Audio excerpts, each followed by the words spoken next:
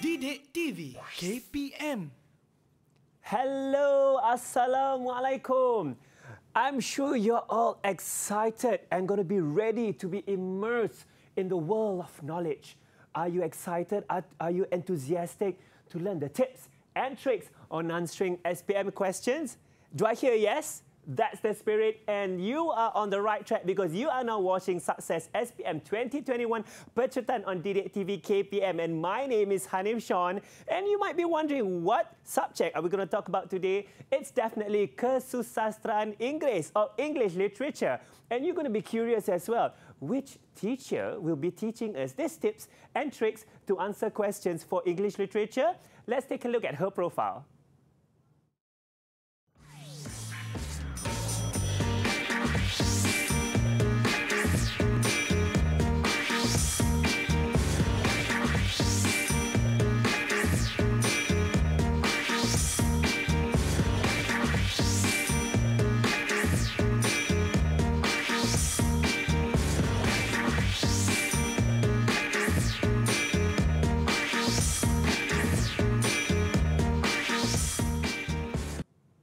Yes, you have seen it. Her name is Puan Asima from SMK Asunta. Hi, Madam Asima. How are you today? I'm all right. Really good today. You're really good and excited. And I've been informed that you have this nice brand name and I should call you Puan A. Puan A. Oh, that is fantastic. Right. And Puan A, I'm sure you have a lot to share with our pupils at home. Shall we start our lesson? All right. Shall we? Let's go. Okay. Everyone who's here with Hanif and I today, welcome to what we are going to consider or call a review lesson on Kesusastraan Inggeris, otherwise known as the KI 2206 paper.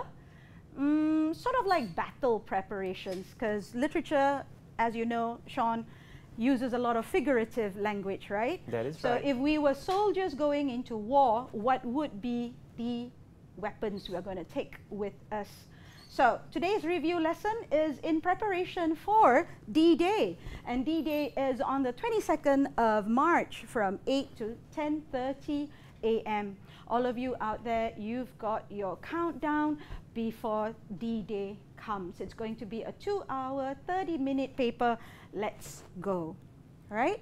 This is nothing new. Of course, new to Hanif. Perhaps first time he's looking at it. Let's see if at the end of today I can convince him to register for the paper. All right. I'm getting nervous myself. The KI 2206 paper obviously is made up of 3 sections, A, B, and C. So candidates out there, you would already know where to place yourselves. The exam paper begins with section A, prose. Candidates would have chosen and prepared with their teacher whether they want to do 6 short stories or instead study a novel. Okay, what do you think? Would you do short stories or novel? Wow, I might consider the one novel though, Puan A. Okay. Then after that, in section B, you've got 1 drama to answer. And then in poetry, as you can see, these are the 10 titles. All right? So that's a quick overview of what candidates will be preparing for their battle on 22nd of March. Whether to do the 6 short stories, whether to do The Lost King or The Clay Marble, whether to do Flowers for Algernon, Merchant of Venice, or Hope Springs. All right? I'm sure candidates are going to smile when they see, because these are all the titles that they have prepared for. Okay? Now, we're going to look at the next slide here, and this is perhaps my first takeaway for today's lesson. By all means, please remember time management. The candidates only have from 8 to 10:30, and that means you pretty much have less than 2 hours and 30 minutes. How much time shall we spend on each of these questions? All right. So section A and section B, prose and drama, what is similar between the two is the fact that they are both made up of 2 questions, 15 and 20. So we would like to suggest candidates out there, please ensure you take about 50 to 55 minutes each as you go through prose and as you go through drama. And then when you get to section C, as you can see here, it's 20 minutes each perhaps, because both questions, the question A and B, is valued at 15 marks each. Now, I know I've mentioned the syllabus, I know I've mentioned time management. Perhaps candidates out there are thinking, that's all I have to do. Just know my text and how much time I have. But perhaps the biggest reminder for today is to tell candidates out there, please do not forget your assessment objectives, all right? In the responses that you are going to write, all 6 that you are going to write in the 2 hours and 30 minutes, please remember that each of your 6 responses should incorporate these assessment objectives, all right? So, Hanif, first time listening, if you hear me say AO1, 2, 3, and 4, I'm referring to these, yeah? Take note. These are assessment objectives that candidates should know and incorporate into their responses. Do you know your text well? Can you support with textual evidence? All right? And then AO2, can you show that you have been able to infer and discern underlying meaning? So this is where we want our smart kids to be able to say, I have put the pieces of the puzzle together. All right? If candidates can give us 1 and 2, half the battle is already won. All right?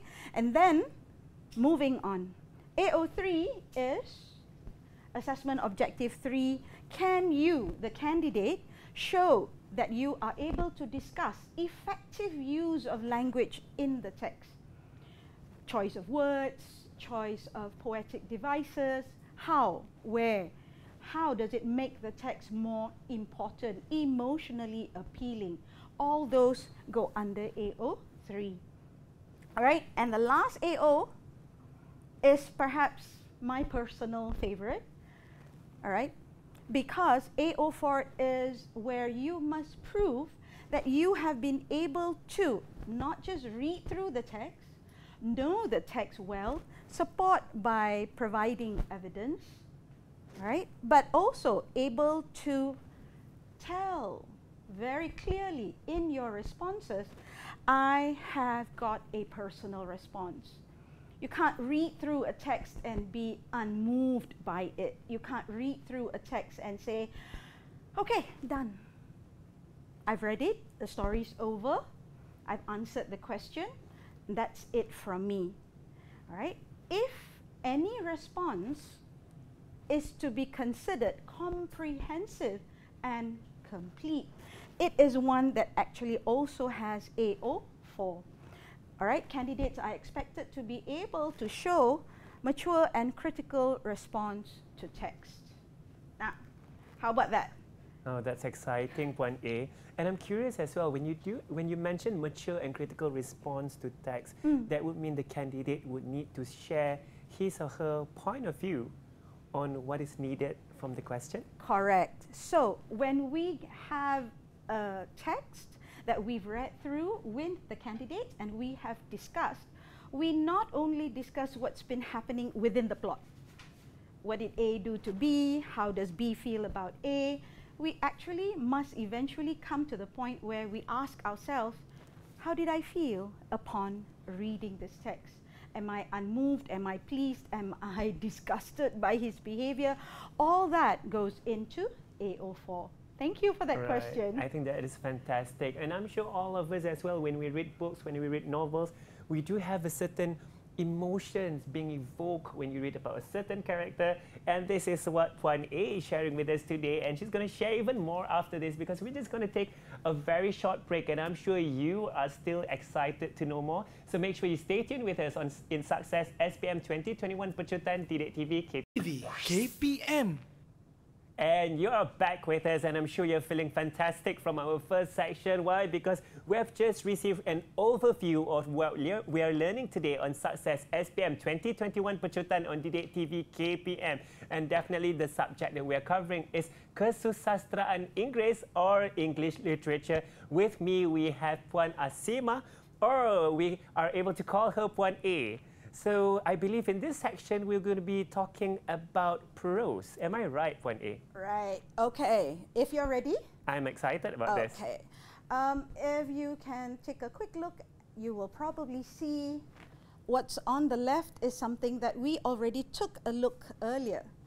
All right. Showing deep knowledge of the text, able to discern underlying meaning from the text, discussing language use and providing personal response is what we hope all candidates can integrate and put together with the knowledge of these texts, right? As we mentioned earlier, candidates would have already decided and selected whether to work on 6 short stories or one of these 2 novel options. So, let's just say this is 22nd of March and you're sitting for the paper. I am. Okay.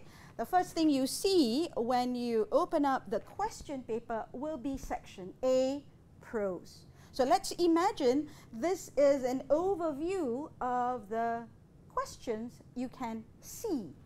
All right. What you can quickly realize is the fact that, as I mentioned earlier, the A questions are extract based, and these extract based questions are all 15 marks each, right? Whether you're doing short stories, whether you're doing one of the novels. Okay, what makes it a little bit more challenging would be on the morning of the exam, the candidates will not know beforehand which 4 short stories are coming out. So what I have here are merely examples or sample questions of what could possibly appear. 4 out of the 6 could appear, and they could be turning 30, sambal without anchovies, thieving daughter, and birds of paradise. So if you're looking at the likelihood, 4 out of 6 actually means you must know your text very well. All 6 short stories, right? So candidates would have decided whether to do the 6 short stories or one of the 2 novels. And what I have here is an A question and a B question based on Min Fong Ho's The Claimable. Okay, take a look at the questions. Based on turning 30, 1A. What are your thoughts and feelings about Beverly at this moment in the story? Analyze the relationship between Aisha and her mother in this scene. That's the question based on thieving daughter. And then, if you look at novel 3A, you look at the question, it goes, in this incident, each character has a different opinion on how Dara was able to find her family. What do you think of their opinions? You will realize and remember what your teachers have told you. These A questions are restricted, clearly restricted to the extracts that they have given you. All right? Whether it is turning 30, whether it is a different short story, whether it is the claimable, an extract-based question means you do not have the liberty to lavishly and generously tell your examiner, oh, I know everything about this text. That's not going to get you anywhere. So your analysis and your response is entirely based on the given extract. Okay? So that's the first thing I'd like for everybody to remember. An A question based on the extract, valued at 15 marks, must show, convincingly show, that you know your text and your analysis of the given extract. Whether they word it as this moment in the story, whether they word it as in this scene, whether they word it as in this incident, you realize you have not been asked to mention anything beyond, anything before, anything after. So don't go there. All right? Don't go there.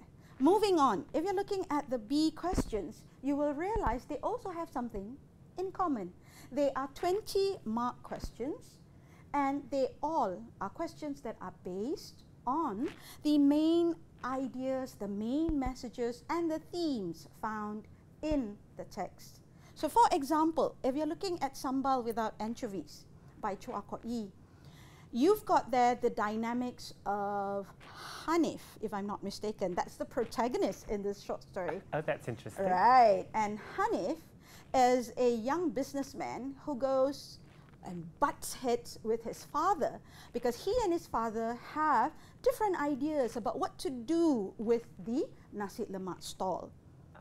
So you've got their family relationships, you've got their love and support, you've got their communication. Those are all themes that teachers would have covered with their pupils. So look at the question. Explore the ways in which Chua Kok Yi makes the stall significant in the story Sambal Without Anchovies. For 20 marks, you not only need to know the text, you must also have a clear understanding of underlying meaning. You also must be able to show language in use. And then, what's your response? A mature and critical response, yeah? Not a response that says, because he's also Hanif. I'm also a Hanif. I'm very upset with the father. Nothing like that, please. All right, I just made a bad joke. Okay, let's take a look at the Birds of Paradise, okay? And then let's take a look at Clay Marble. Again, the questions are based on the themes found in the text. So now we know the difference, yeah? When you're looking at prose, A is extract based, and B is obviously themes and main ideas. Now, take a quick look at this extract that comes from our short story, Thieving Daughter. Right? Imagine that this is the extract that comes from the story, the short story, and the question that follows is, analyze the relationship between Aisha and her mother. All right? I made it a little bit bigger so that you can see, reading through, the first thing you do is put it into perspective. Where in this short story did it happen? This is at the beginning, where the mother's hoping for meaningful morning conversation at the breakfast table. But obviously she's disappointed because you see there she says in her mind, are you my daughter or simply a munching machine? Aisha doesn't seem very aware of what her mother feels. So if you were to get a question like this, I would be hoping candidates out there would remember the AOs. Yeah, remember the AOs, yeah? Yes, the AOs and the question, how do we analyze the relationship between Aisha and her mother? So you would have to put there your textual evidence. You would have to put there the underlying meaning.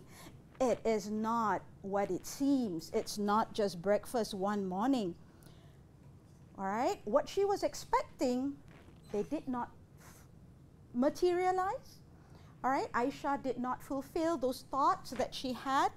And when she says, my daughter is a thief, first she steals my beauty. Now she robs me of my appetite. That's your AO3. Why did the author use these words, a thief who steals and robs? No mother would describe her own child like that, isn't it? Now, as Hanif asked earlier, how do we express, yeah, our personal responses? I would tell candidates, put yourself in their shoes and then ask, do you feel pity? Do you feel anger? Do you feel, as I put here on this slide, the turmoil is relatable. As a teenager myself, you don't feel your mother understands you. Been there, done that, okay? Now, we have looked at an extract-based question. Now let's take a look at a B question, okay? If I can tell Hanif a little bit about the clay marble, right. It is one that centers on war, and there are these young children who are caught in the middle of all the conflict and chaos. That sounds quite daunting. It is traumatizing to imagine that the main characters in this novel are pretty much 12 to about 17, youngsters, okay? If the question was, analyze Jantu's ideas about war in the novel, what I would expect candidates out there to quickly do the moment they see that question is to quickly remember all these main ideas. What did she go through? What did she feel? How was she influenced by everything that happened? And once you've done all that, you will be able to move on to this. All right? And I'm hoping candidates will always be able to get to this template for 20 marks. All right. Analyze Jantu's ideas about war. What is the AO1 that's relevant to this question? All right, what is the AO2, the underlying meaning? When she says there, those that are fighting in the war only care about themselves.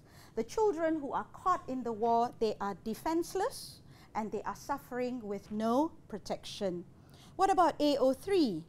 I love this example, personally speaking, because Jantu tells Dara, they don't use soccer balls, they use us.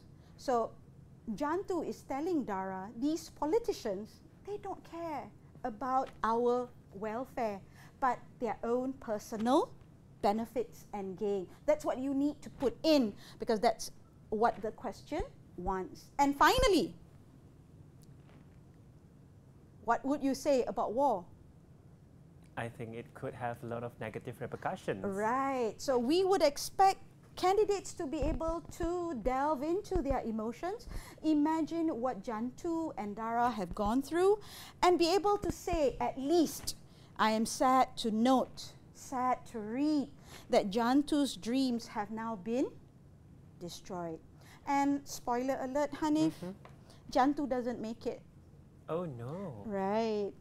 In this tragedy of a novel, Jantu doesn't survive the war. Oh wow, okay, that is sad news to me, but perhaps on a happier note, I will try and check out my character in Sambal without anchovies. I'm sorry, Sambal without anchovies. I think that's very exciting. While I'm going to talk to Puan A about that character, let's have a short break, but make sure you stay with us on Sukses SPM 2021 KPM. And welcome back to Sukses SPM 2021 Pecutan on DidikTV KPM. And I've just read a bit about Sambal with anchovies, and there's a character in there named Hanif, which is, I feel, has a bit of same characteristics as I am, though I'm quite assertive, and I noticed that he might be a bit assertive as well. And definitely today we're learning about Kesusastraan Inggris, which is English literature, and with me we have Madam Asima, or we can address her as Puan A. And Puan A, I think in this section, where section B, we're going to talk about drama. All right, okay. Ready? Yes, I'm ready to be dramatic. So we're leaving behind the short stories where Hanif and his father argue about the nasi lemak stall, and we're moving on to drama or play. And those of you who've already decided, you know and recognize very well these texts. A lot of you probably have fallen in love with Flowers for Algernon. It is a radio drama which features a slow male adult learner and his mouse. Then you have Merchant of Venice, of course, an iconic masterpiece from William Shakespeare. And the third option for drama, Hope Springs. Again, I ask that all candidates out there, please remember, whatever questions come your way, remember your responses need to incorporate the assessment objectives. All right? Knowing your time frame and knowing your texts well is not going to be enough. All right? So the first 35 marks have gone. Now we're going into section B, drama, and let's imagine these are the 6 questions. All right? Candidates would have to choose which drama they wish to answer, okay? Whether Flowers, Hope, or Merchant of Venice. Sometimes I call it MOV, all right?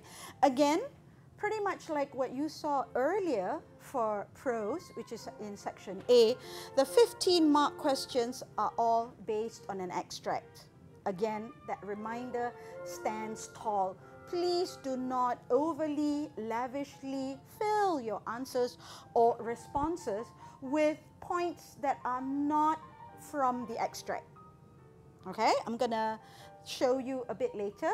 But before that, let's take a look at the B questions. All right, the B questions for the dramas that we have here today. Take a look.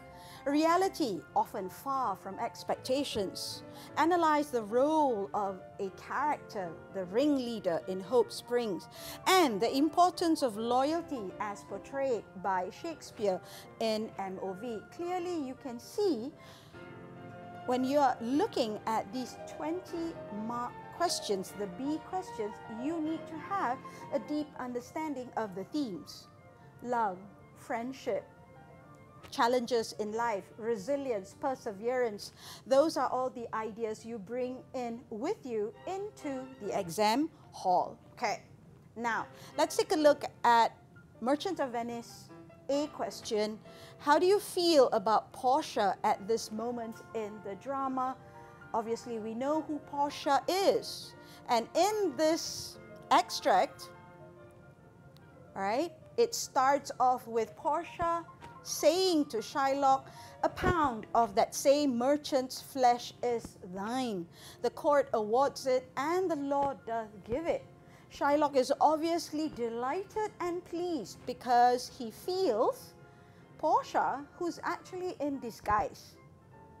This is a clever young woman, okay? She's in disguise as a lawyer, and she has said in front of everyone in the court, Shylock has a valid case, a legal point against Antonio. But then you go on to read, and then she says, all right, at the end here, prepare thee to cut off the flesh, right? Prepare thee to take off that pound of flesh, as in the contract between Shylock and Antonio. But shed thou no blood, nor cut thou less no more, but just a pound of flesh. And that's the loophole that Shylock did not expect. And this exciting moment in MOV comes from Act 4, Scene 1.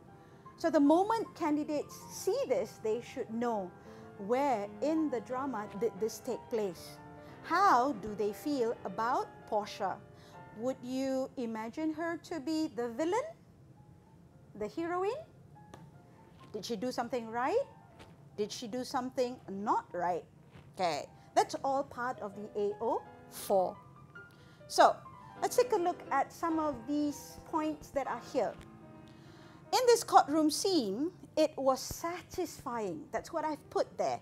It was satisfying to see Portia cleverly tricking the vengeful Shylock. Who's saying that? I'm saying that. And when I say that in my essay, that's clearly AO4. Right?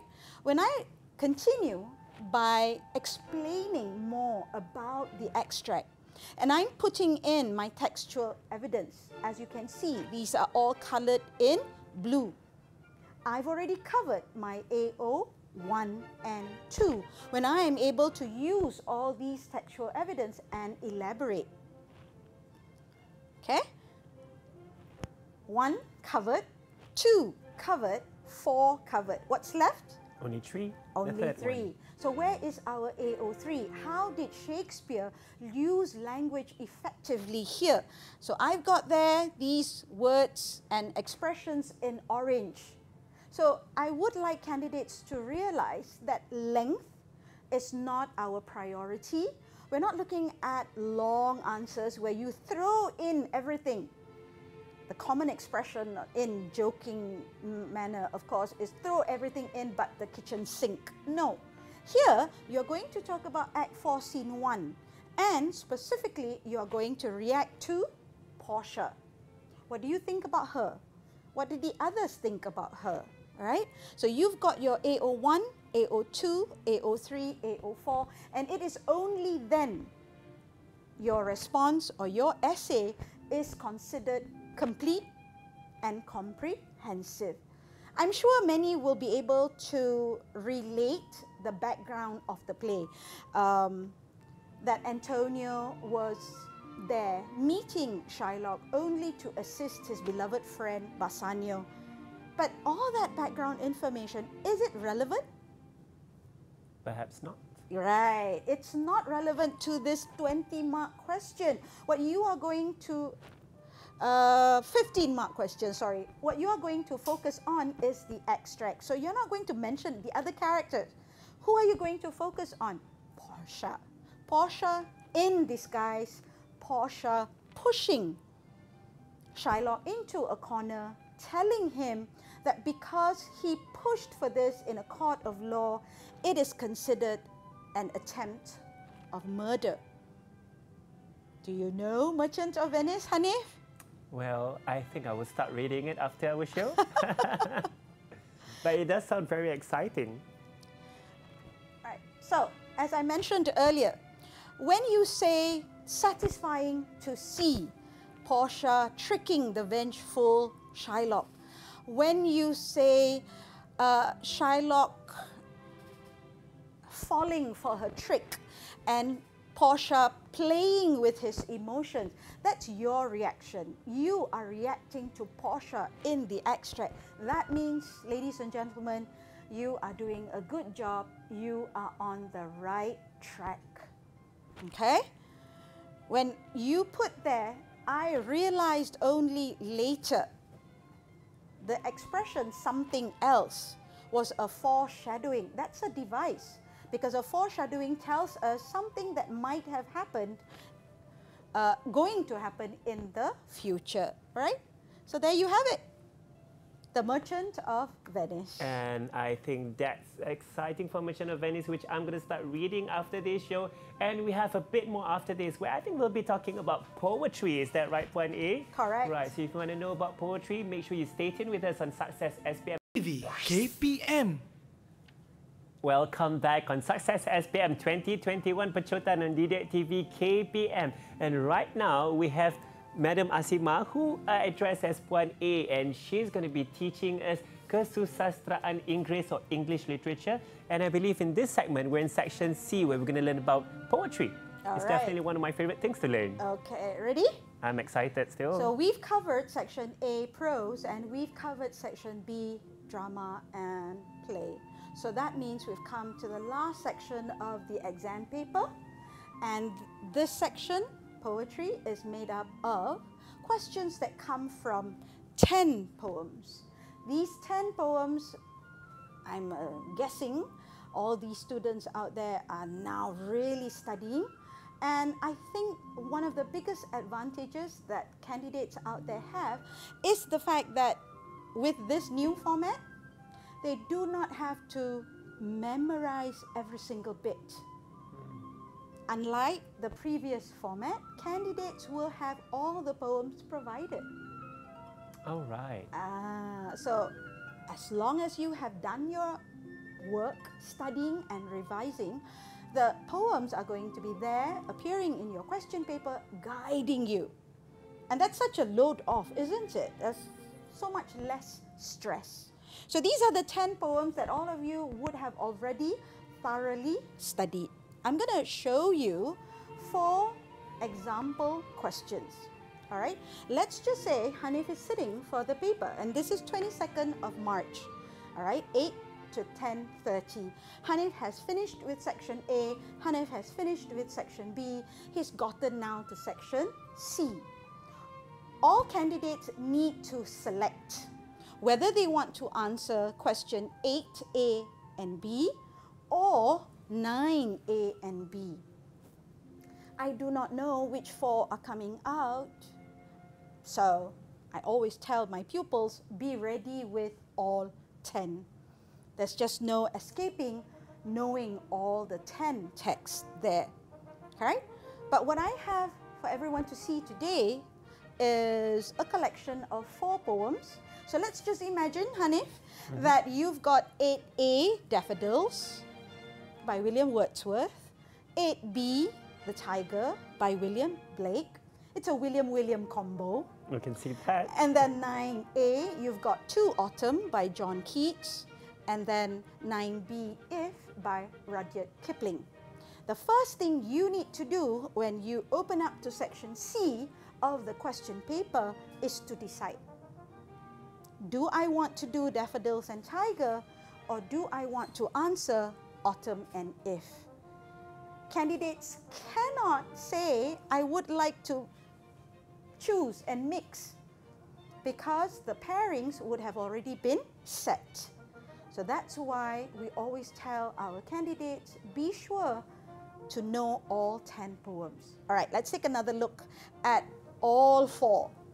Unlike section A, unlike section B, where you saw A questions based on extracts valued at 15 and theme questions valued at 20, what you see here with the 4 poems is the fact that each of these 4 are valued at 15. 15, 15, 15, 15. So perhaps candidates are going to be asking, are they all exactly the same?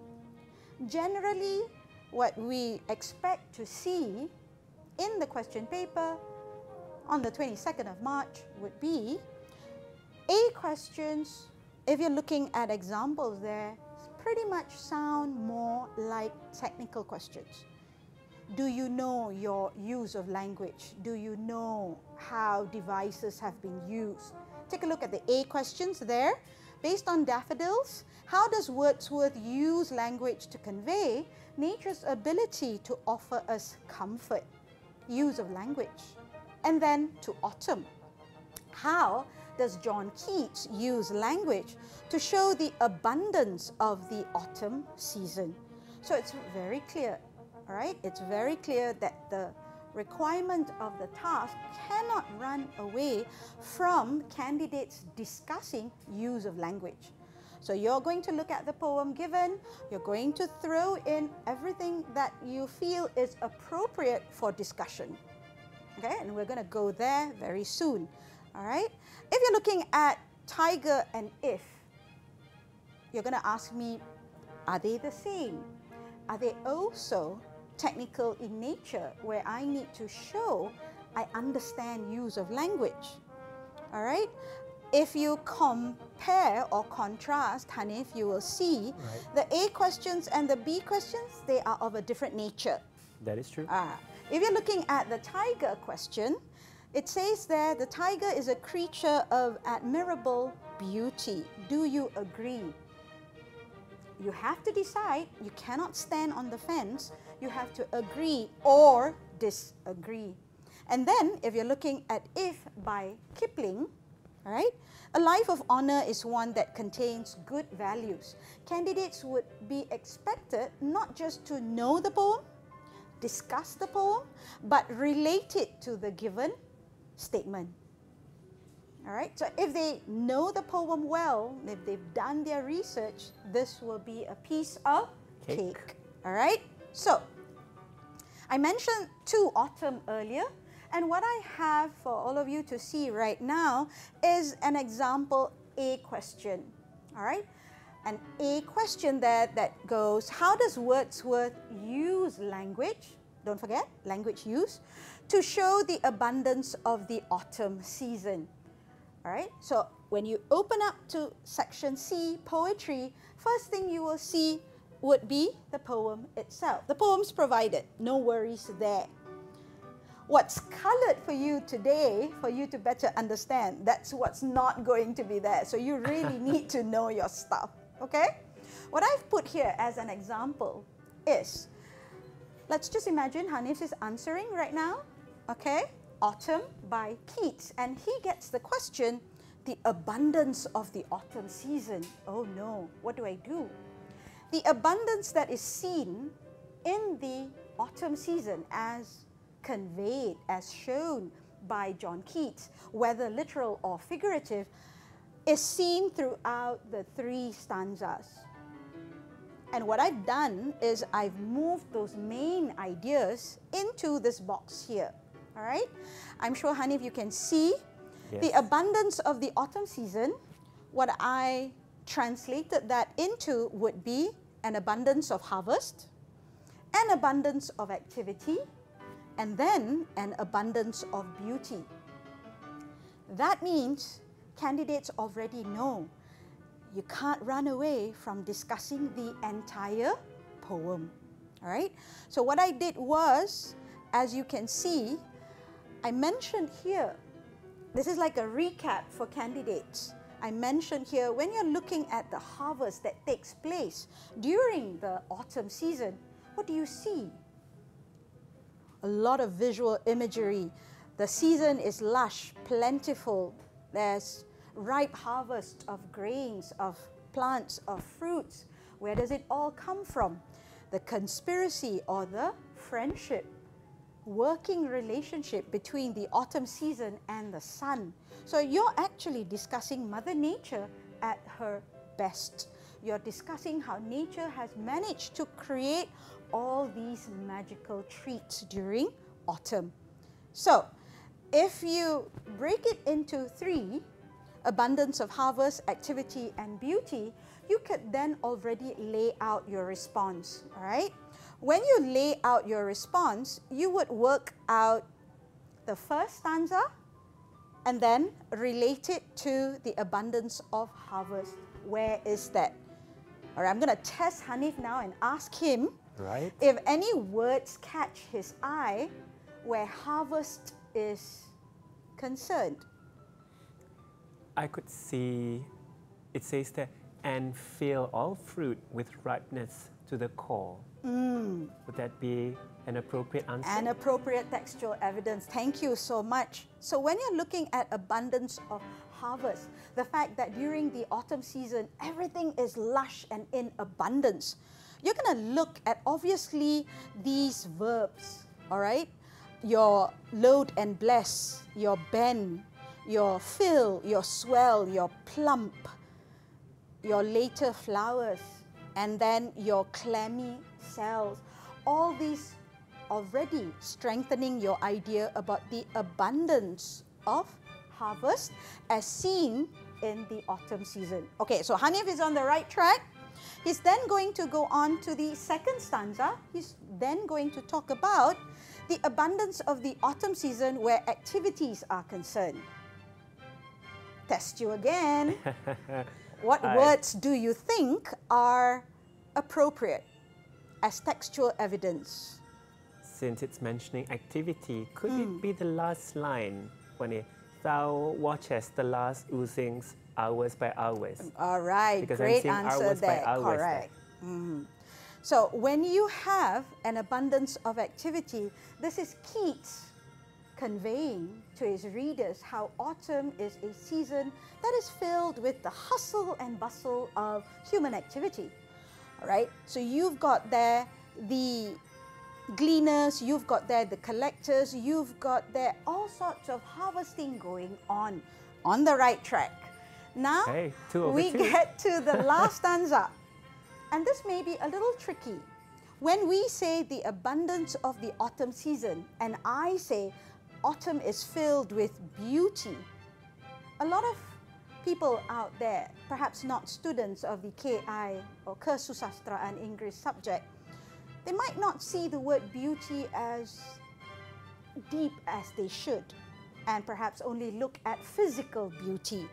But when we're looking at abundance of beauty in the autumn season, Keats is actually paying tribute to autumn by saying beauty is ever present in the autumn season. It lies in the richness of life that you can actually only hear and witness when the season comes around. All right? A lot of kids will ask, what do you mean, Cher? What do you mean by unique? So I always have to say, autumn has a role to play, a special and unique role with the other three seasons, all right? So when you get to the bleat of the lambs, the singing of the crickets, the whistling of the robins, those are all sounds that you can only hear during autumn. Right, Definitely. and that's what makes autumn special. There you have it. We've been able to answer a 15-mark question based on the poem given. How does Wordsworth use language to show the abundance of the autumn season. Okay, honey? Yep. I guess I could answer it quite well so far. Want to do the paper on the 22nd of March? I could try. Well, I've been really paying attention. Okay, let's take another look here. All right, Tiger by William Blake. Before we go off today, do you agree or disagree with the statement given? If you agree, provide your AO1, 2, 3, and 4. If you disagree, you don't think the tiger is a creature of beauty, where do you stand? What are your points of reason? So one might say, the tiger is a beautiful creature. So yes, I stand for agree. All right. Another candidate might say, I disagree because the tiger's features are not pretty, not beautiful, but frightening and scary.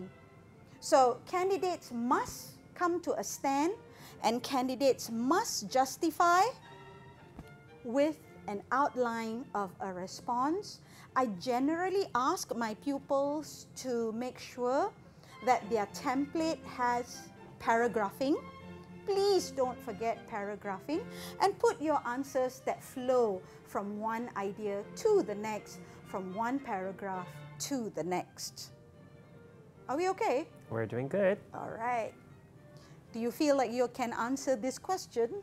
Well, I'm hoping so. I quite like the fact that I could choose to agree or disagree, but I do feel like I'm on the agreeable side. Okay. I think tigers are beautiful animals.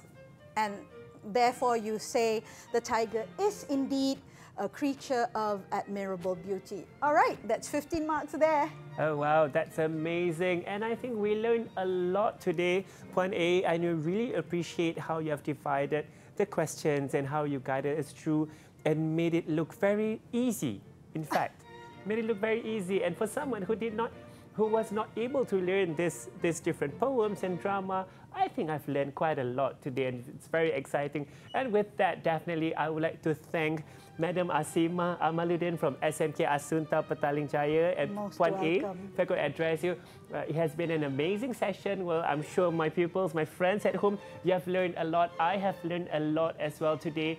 And just a little bit of a tip for you, especially when we learn literature and all the other subjects.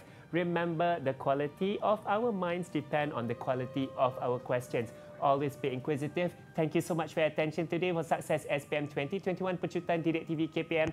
My name is Hanif Sean. Assalamualaikum and see you again.